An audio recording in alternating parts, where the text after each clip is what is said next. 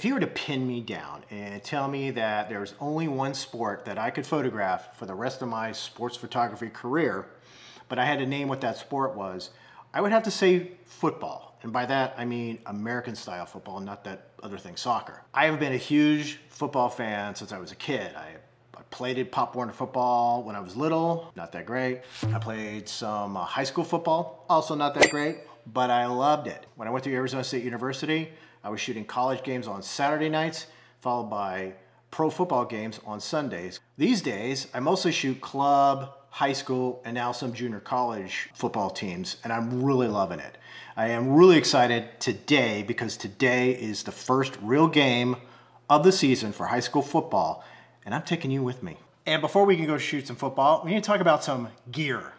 All right, I just made another video, which I will link down below, and I went extensively into all the different gear I use, cameras, lenses, accessories, so I'm not gonna go through all that right now. If you want more detail, go down below, check out that video after you watch this one. So I'm just gonna go through my stuff real quick. So what I do is I photograph with two different camera bodies. I have a Nikon D5, a Nikon D850. D5 is used for my longer telephoto lenses. It's my primary camera. 95% of the photos are gonna go through this camera right here. For my shorter telephoto and wide angle, if I occasionally use it, I use my Nikon D850. Now, I would love to have two D5s, but this is what I got. So, use what you got. This camera is an awesome DSLR, maybe the best one ever made, but it doesn't have as high a frame rate, 9 compared to 12. It doesn't focus quite as fast, and I have noticed that it doesn't handle low light, at least in my opinion, as well as the D5. So it gets used for my shorter telephoto lenses. Speaking of lenses, if this is a daylight game, I probably use this. This is my Nikon 200 to 500 5.6. Problem is, for night games, 5.6 is just way too small an aperture, and it's just not enough light. So unfortunately, I have to do this. Ugh. This is a big old heavy Nikon 400-2.8. This is an older model, so it's very, very heavy actually. It's a great piece of hardware. It's extremely sharp and focus is great, and I love it, except it's big and heavy. So D5 goes on this for 95% of the photos that I take tonight. On the D850, I'm gonna put this lens on it. This is a Nikon 70-200 f2.8. This one will get used for maybe some sideline stuff, stuff during warm-ups, and during the game, especially when they get close to the end zone. I go behind the end zone and shoot into it, and that 200 millimeter is just about perfect. So that's when this gets used. Beyond that, I have a monopod, which goes on the 400-2.8. And that's, you know what? That's about it. That's all I'm gonna take out there. All right, now that we have our gear, we need to put some settings on those cameras. 1/1000th of a second. That is your starting point. Look, you can go below that. You can do 800, 640, 1/500th of a second, but I gotta tell you, the lower you go, and I wouldn't go below 1/500th of a second, is the lower you go, the more movement you're gonna get, especially in the hands and the feet. So 1/1000th of a second is pretty much my starting point. F-stop. If you don't have a lens that goes down to f2.8, you're gonna be struggling on some of these fields that we go at. Unless you're a pro and you're shooting on these, you know, pro NFL, NBA, courts, fields, whatever, you're gonna be in pretty poor conditions. I really recommend you get a lens that goes to f2.8, whatever that is. It's gonna cost more, but you're gonna need that extra f-stop down there. All right, let's talk about ISO. I go auto ISO, and a lot of people argue this point. Here's what I have found about high school or even some college fields at smaller schools is the lighting conditions vary across the entire field. The center of the field may be actually in pretty good shape.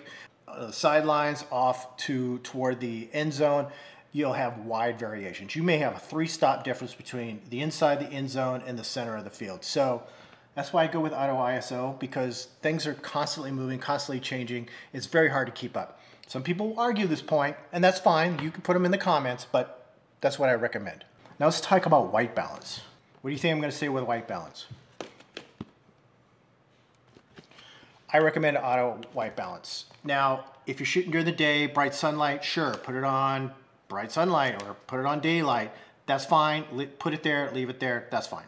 But once that sun goes down, or you start to get a mix of, you know, the fading sunlight along with some of the lights from the stadium, your white balance is going to change constantly.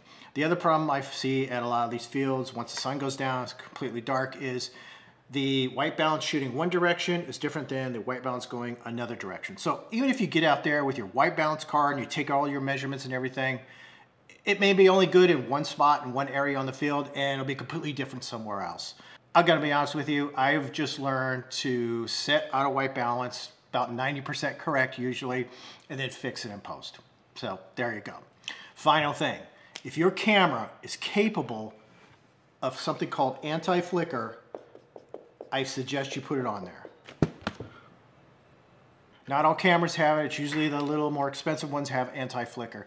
Basically what's happening is the lights of these fields are cycling, and then they cycle so quick you cannot see it with your eye.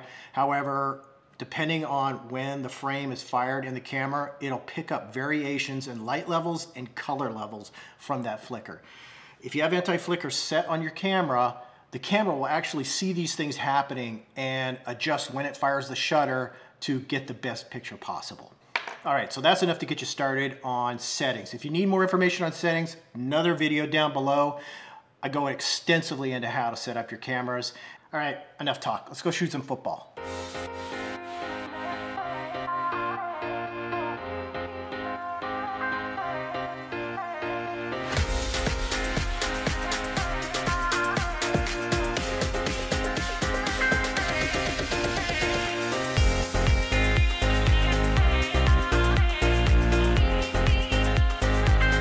All right, I'm headed out to the game.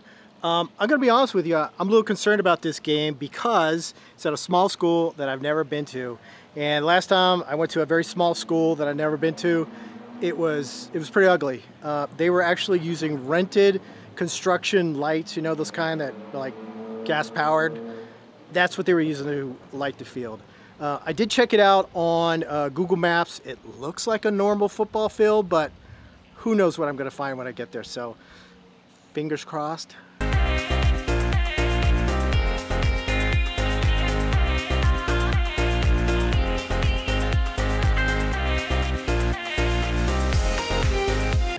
All right, we're coming up on the school, and I do see, like, you know, football field floodlights, so that's a good sign. So hopefully the evening just keeps on getting better. We'll see.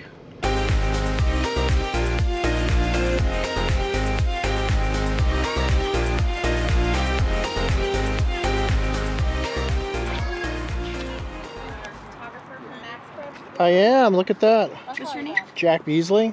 I'm not sure if you're on this list because I think this is just coaches, but I believe, get your email saying that. Yeah, last week. Yeah, all right, I'll go grab my stuff. Thanks. All right, thanks for coming. All right. Easy peasy, getting easy. So, cool thing about Max Preps is we have an arrangement with the local athletic association, so I get media passes to get in. Doesn't cost me anything to walk you through the door, which is cool. And coaches, referees, as soon as they see this, they don't give me any trouble. In fact, they welcome me in. So that's a cool thing about being with Max Preps. I'm not sure they've got that set up in every single state, but in Arizona, they've got it.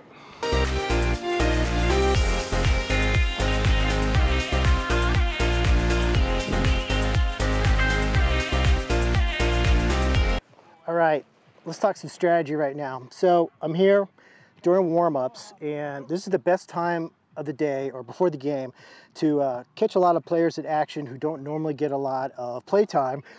Well, they're out here playing and they're in uniform, and this is the best time to catch those photos. So that's what I'm going to be doing right now. After the game starts, you know, I got the 400-2.8, I have the 70-200. Basically, I'm going to stay on the sidelines. Now, it's an important thing, you need to stay out of the box that the players are actually in, the players and coaches are in. It's just a courtesy thing. They don't want you in there, they don't want you in the way. There's another thing is, you need to stay back from the actual side of the field. There's a couple of dotted lines, and you need to stay behind those dotted lines. Those are there so the referees kind of run up and down the field. The other thing is there's a chain gang that goes up and down the side of the field, usually on the visitor side of the field. They need that space to get in there, so stay back behind that dotted line on the field.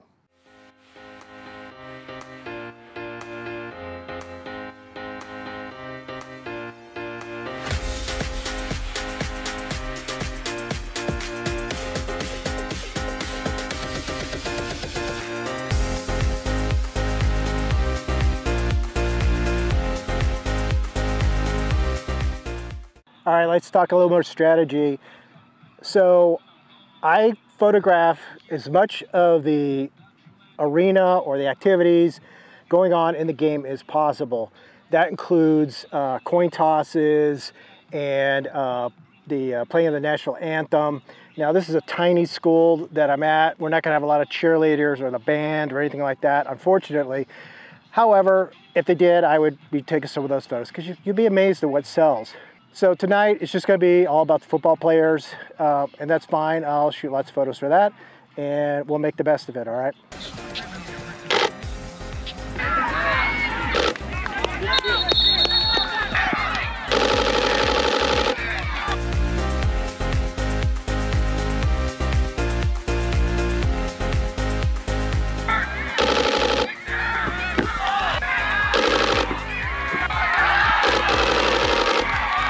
I think I got like a totally awesome photo of the receiver bobbling the ball on that last play. It looks okay on the screen back of the camera, and I won't know until I get back.